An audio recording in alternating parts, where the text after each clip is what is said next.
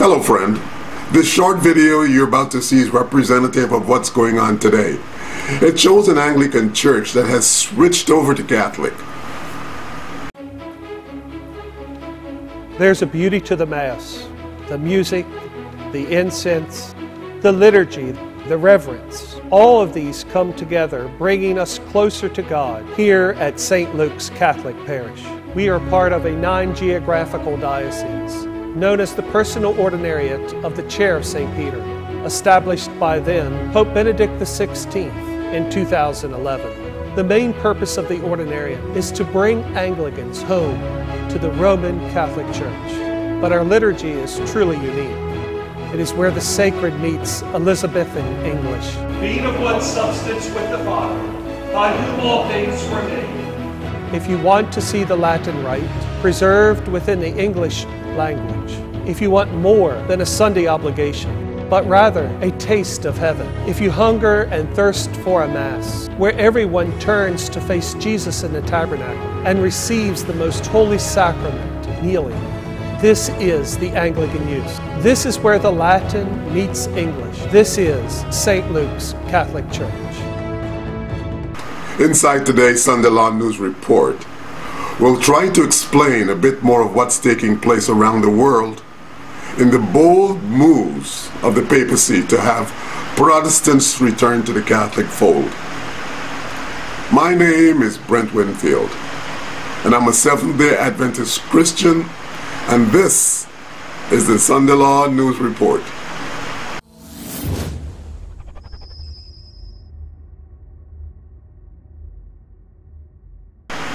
Christian unity has become the focus of most Christian churches today.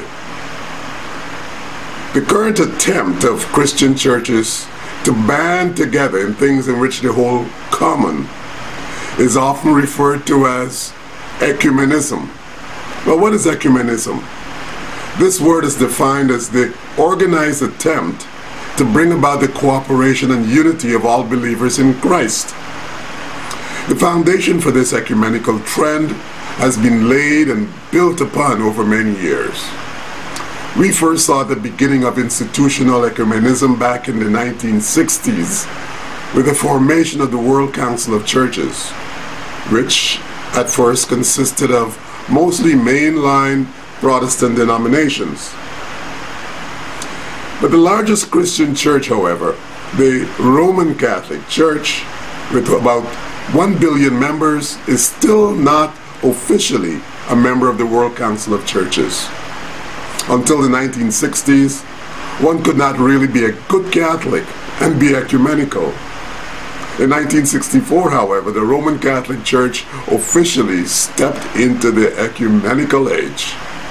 In that year, the Second Vatican Council adopted the decree on ecumenism, which says that all who have been justified by faith in baptism are incorporated into Christ.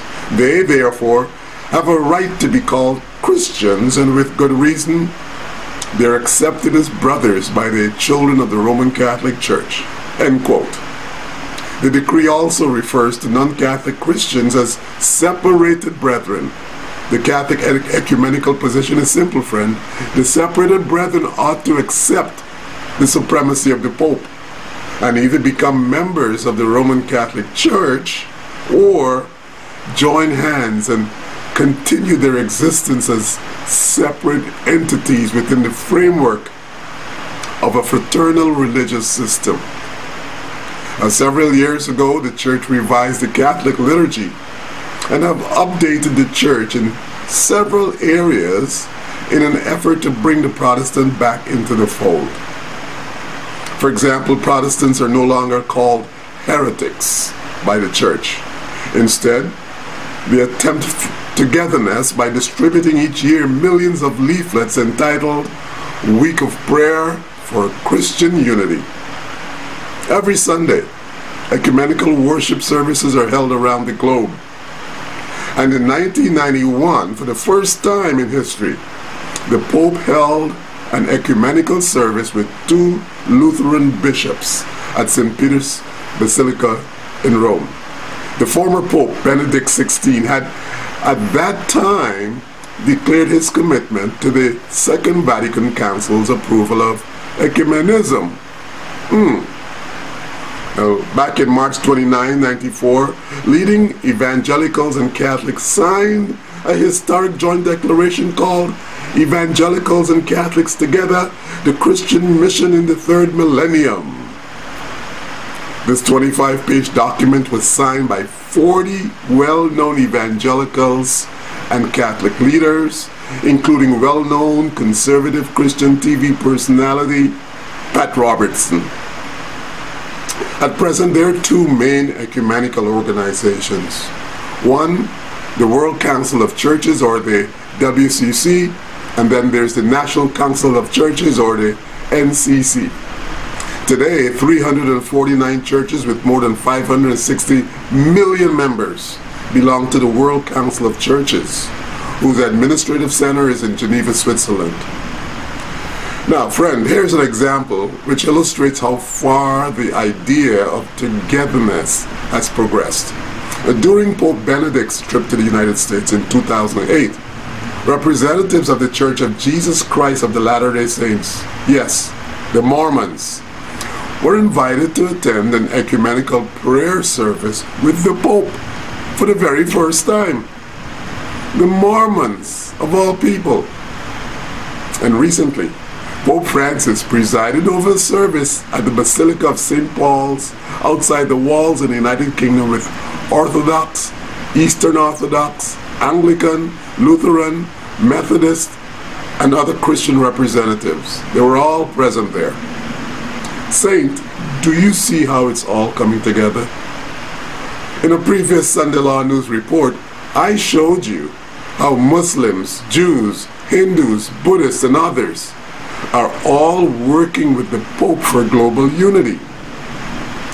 In 1988, Ellen G. White wrote the following, and I quote, "Through the two great errors, the immortality of the soul and Sunday sacredness, Satan will bring the people under his deceptions. While the former lays the foundation of spiritualism, the latter creates a bond of sympathy with Rome. The Protestants of the United States will be foremost in stretching their hands across the gulf to grasp the hands of spiritualism." She goes on to say, "They will reach over the abyss to clasp hands with the Roman power. And under the influence of this threefold union, this country will follow in the steps of Rome in trampling on the rights of conscience." See Great Controversy, page 588. Friend, in 1885, when she wrote this, the ecumenical movement as we know it today was not even thought of. At that time, not only were Protestants quarreling amongst themselves, but they were most passionately opposed to the Roman Catholic Church. Back in those days. Well, not so today. Today, they're all rushing back to Rome. Now finally, here's the official position of our denomination on this matter of ecumenism. It's a quote taken directly from the church website entitled Documents of Official Statements of the Seventh-day Adventist Church.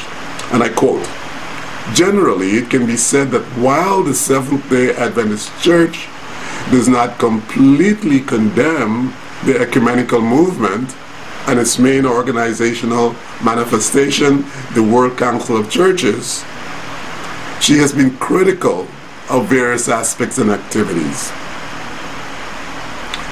The Seventh-day Adventist Church begins by, quote-unquote, calling out God's children from fallen ecclesial bodies that will increasingly form organized religious opposition to the purposes of God.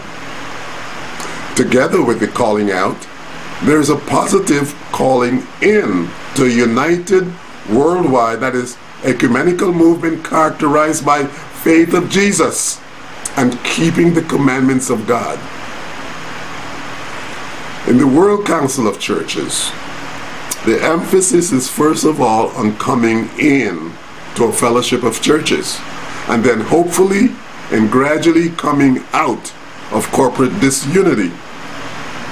In the Advent movement, the accent is first on coming out of Babylon, coming out of Babylonian disunity and confusion, and then immediately coming in to a fellowship of unity, truth, and love within the globe encircling Advent family. Now, looking back, Adventists see centuries of persecution and anti-Christian manifestations of the papal power. They see discrimination and much intolerance by state or established churches. Looking forward, they see the danger of Catholicism and Protestantism linking hands and exerting religio-political power in a domineering and potentially persecuting way. They see the faithful Church of God not as a jumbo church, but as a remnant. They see themselves as the nucleus of that remnant, and as not willing to be linked with the expanding Christian apostasy of the last days. How can Adventists best succeed in fulfilling the prophetic mandate? It is our view that the Seventh-day Adventist Church can best accomplish her divine mandate by keeping her own identity, her own motivation, her own feeling of urgency, her own working methods. The Seventh-day Adventist Church wants no entangling memberships and refuses any compromising relationships that might tend to water down her distinct witness. End quote. And let the church say, Amen. Okay, friend, let us pray now. Father in heaven, we're so grateful that we have a distinct message. A message for this last days. A message, O Lord, that separates us, the remnant church, from the apostate church.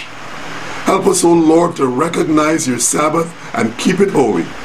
This is my prayer in Jesus' name. Amen. Well, that's it for today. May God richly bless you. And always remember that God loves you. Yes, He really, really does love you.